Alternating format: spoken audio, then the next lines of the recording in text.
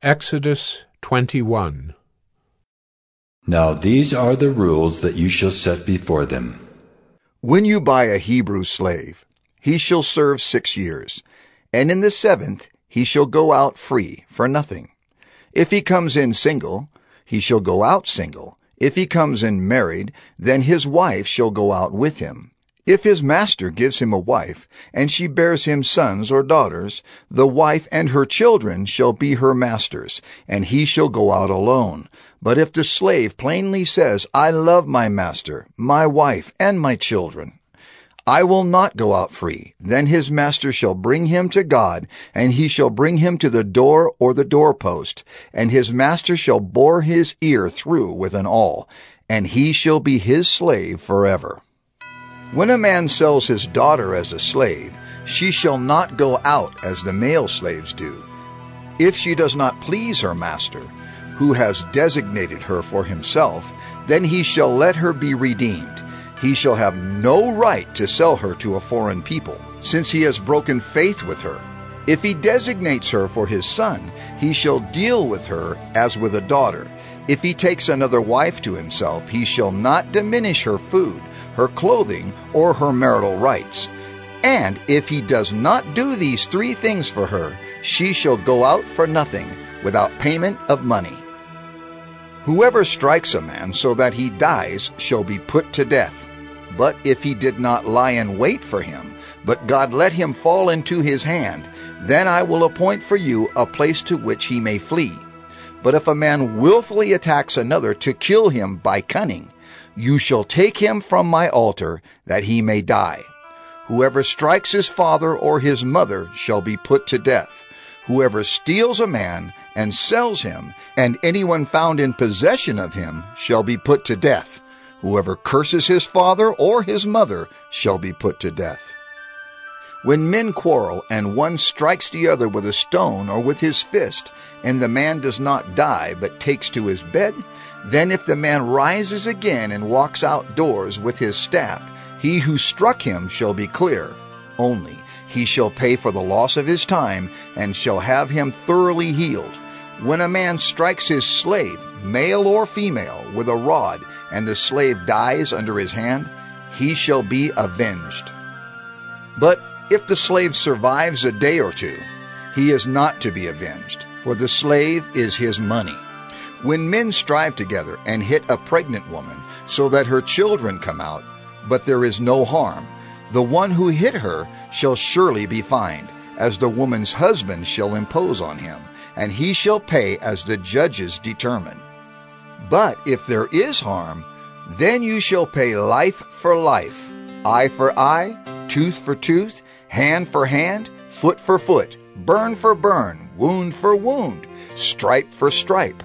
When a man strikes the eye of his slave, male or female, and destroys it, he shall let the slave go free because of his eye. If he knocks out the tooth of his slave, male or female, he shall let the slave go free because of his tooth. When an ox gores a man or a woman to death, the ox shall be stoned, and its flesh shall not be eaten. But the owner of the ox shall not be liable. But if the ox has been accustomed to gore in the past, and its owner has been warned but has not kept it in, and it kills a man or a woman, the ox shall be stoned, and its owner also shall be put to death. If a ransom is imposed on him, then he shall give for the redemption of his life whatever is imposed on him. If it gores a man's son or daughter, he shall be dealt with according to this same rule. If the ox gores a slave, male or female, the owner shall give to their master 30 shekels of silver, and the ox shall be stoned. When a man opens a pit, or when a man digs a pit, and does not cover it, and an ox or a donkey falls into it, the owner of the pit shall make restoration. He shall give money to its owner, and the dead beast shall be his. When one man's ox butts another's, so that it dies, then they shall sell the live ox and share its price, and the dead beast also they shall share. Or if it is known that the ox has been accustomed to gore in the past, and its owner has not kept it in, he shall repay ox for ox, and the dead beast shall be his. Exodus 22.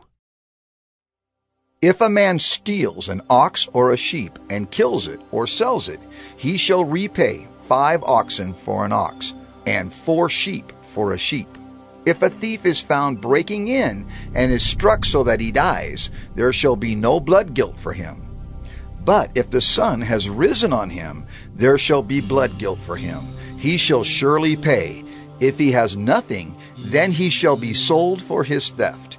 If the stolen beast is found alive in his possession, whether it is an ox or a donkey or a sheep, he shall pay double. If a man causes a field or vineyard to be grazed over, or lets his beast loose and it feeds in another man's field, he shall make restitution from the best in his own field and in his own vineyard. If fire breaks out and catches in thorns so that the stacked grain or the standing grain or the field is consumed, he who started the fire shall make full restitution. If a man gives to his neighbor money or goods to keep safe, and it is stolen from the man's house, then if the thief is found, he shall pay double. If the thief is not found, the owner of the house shall come near to God to show whether or not he has put his hand to his neighbor's property. For every breach of trust, whether it is for an ox, for a donkey, for a sheep, for a cloak, or for any kind of lost thing, of which one says, "This is it," the case of both parties shall come before God. The one whom God condemns shall pay double to his neighbor. If a man gives to his neighbor a donkey or an ox or a sheep or any beast to keep safe, and it dies or is injured or is driven away without anyone seeing it, an oath by the Lord shall be between them both to see whether or not he has put his hand to his neighbor's property. The owner shall accept the oath, and he shall not make restitution. But if it is stolen from him, he shall make restitution to its owner. If it is torn by beasts, let him bring it as evidence. He shall not make restitution for what has been torn. If a man borrows anything of his neighbor, and it is injured or dies, the owner not being with it, he shall make full restitution. If the owner was with it, he shall not make restitution. If it was hired, it came for its hiring fee. If a man seduces a virgin who was not betrothed and lies with her, he shall give the bride price for her and make her his wife. If her father utterly refuses to give her to him, he shall pay money equal to the bride price for virgins. You shall not permit a sorceress to live. Whoever lies with an animal shall be put to death.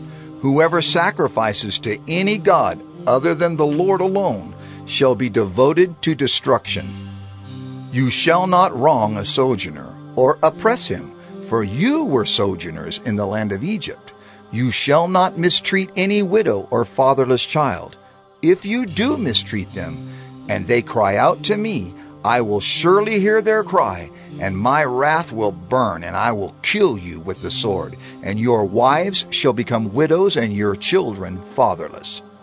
If you lend money to any of my people with you who is poor, you shall not be like a moneylender to him, and you shall not exact interest from him. If ever you take your neighbor's cloak in pledge, you shall return it to him before the sun goes down, for that is his only covering, and it is his cloak for his body. In what else shall he sleep? And if he cries to me, I will hear, for I am compassionate. You shall not revile God, nor curse a ruler of your people. You shall not delay to offer from the fullness of your harvest, and from the outflow of your presses. The firstborn of your sons you shall give to me. You shall do the same with your oxen and with your sheep. 7 days it shall be with its mother. On the 8th day you shall give it to me. You shall be consecrated to me. Therefore you shall not eat any flesh that is torn by beasts in the field. You shall throw it to the dogs. Exodus 23. You shall not spread a false report. You shall not join hands with a wicked man to be a malicious witness. You shall not fall in with the many to do evil, nor shall you bear witness in a lawsuit, siding with the many, so as to pervert justice. Nor shall you be partial to a poor man in his lawsuit. If you meet your enemy's ox or his donkey going astray, you shall bring it back to him. If you see the donkey of one who hates you lying down under its burden, you shall refrain from leaving him with it. You shall rescue it with him. You shall not pervert the justice due to your poor in his lawsuit.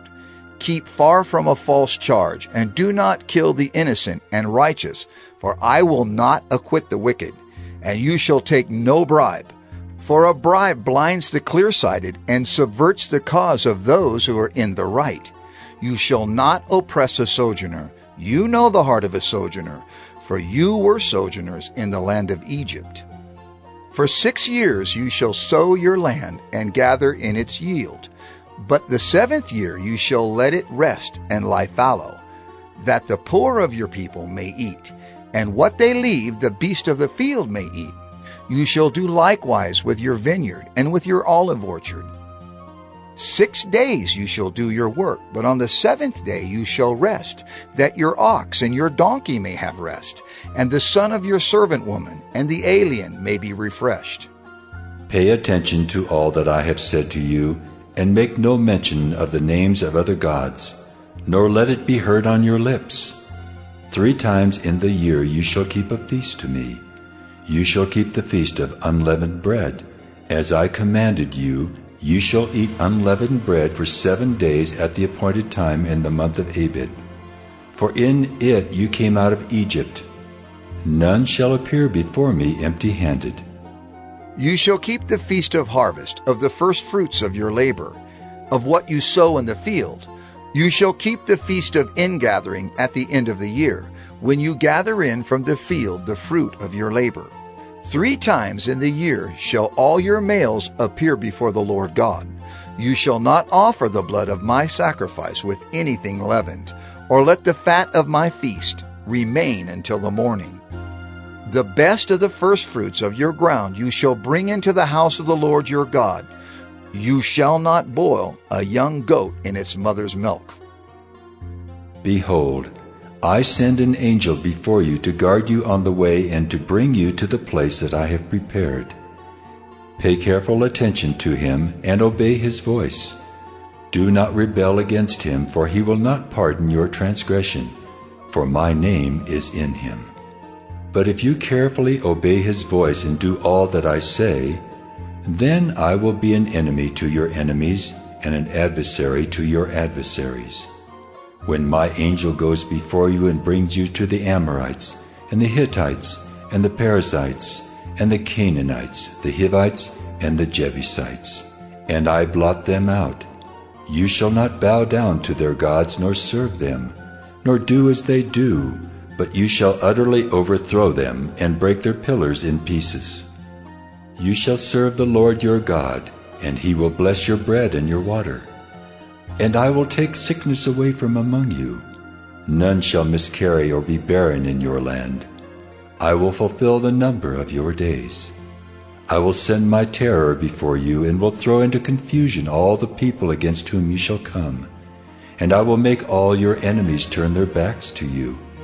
And I will send hornets before you, which shall drive out the Hivites, the Canaanites, and the Hittites from before you. I will not drive them out from before you in 1 year, lest the land become desolate and the wild beasts multiply against you. Little by little I will drive them out from before you until you have increased and possessed the land. And I will set your border from the Red Sea to the Sea of the Philistines, and from the wilderness to the Euphrates. For I will give the inhabitants of the land into your hand, and you shall drive them out before you. You shall make no covenant with them and their gods. They shall not dwell in your land, lest they make you sin against me. For if you serve their gods, it will surely be a snare to you.